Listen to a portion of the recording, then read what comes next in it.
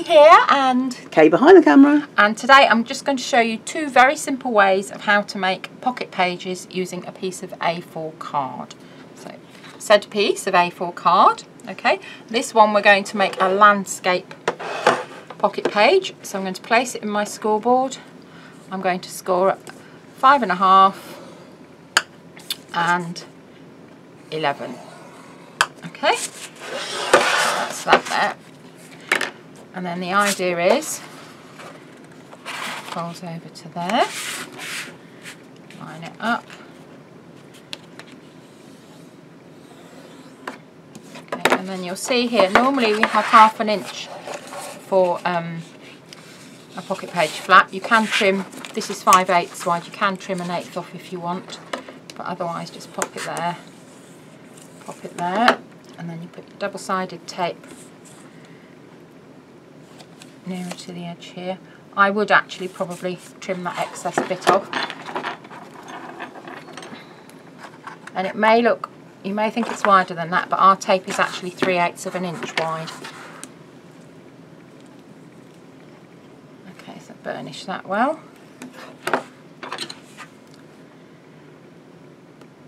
Take the end off.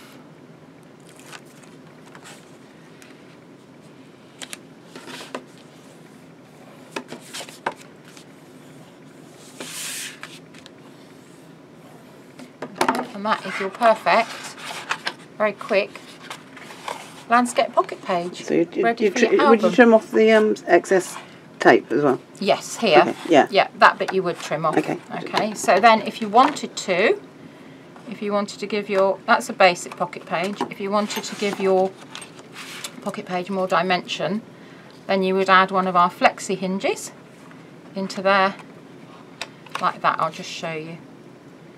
And I've made the flexi hinges using our Clever Strip tool, and you will see we have got videos on how to use that as well, haven't we, Kay? We have, and they're uploaded and everything. Oh, and I forgot to take that rabbit's ear out. Let's do that.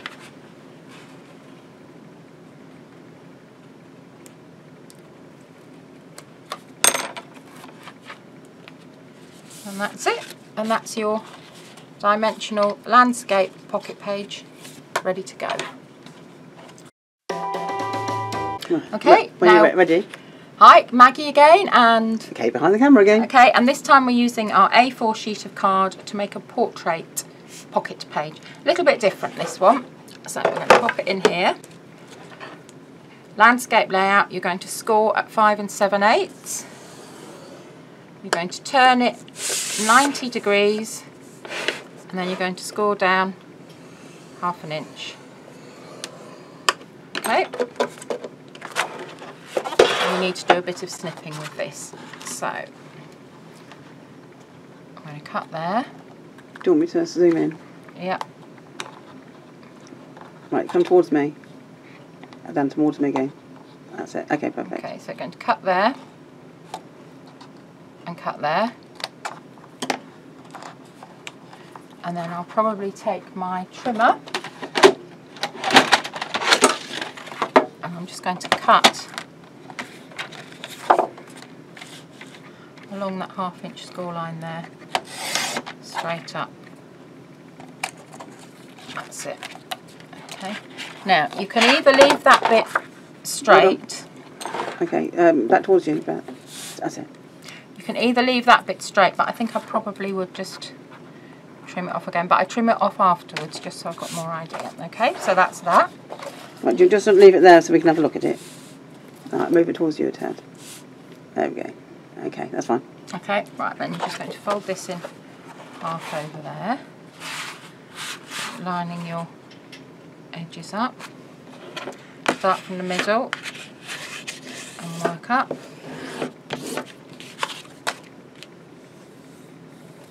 Okay, and then this one, this is going to be your sticky flap here. Just burnish that.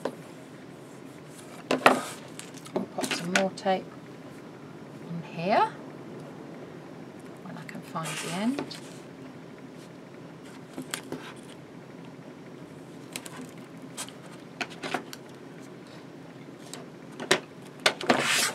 Burnish. Yeah, you're wobbling the camera, so you must be burnishing properly. Yeah, if you're not wobbling the camera, you're not burnishing properly. Okay, and that one's going to fit on there. Okay, so this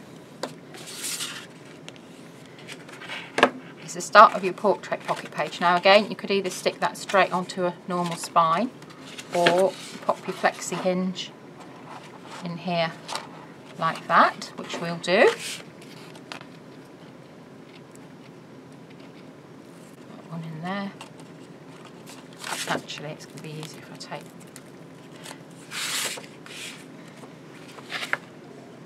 If you're not confident with this, put some glue on first on your double-sided tape so you've got a bit of wiggle room. That's it. So now that page is sealed, and that's where you'd pop your tags or anything else in the top, and that's the bit that's going to fit onto your spine hinge like that.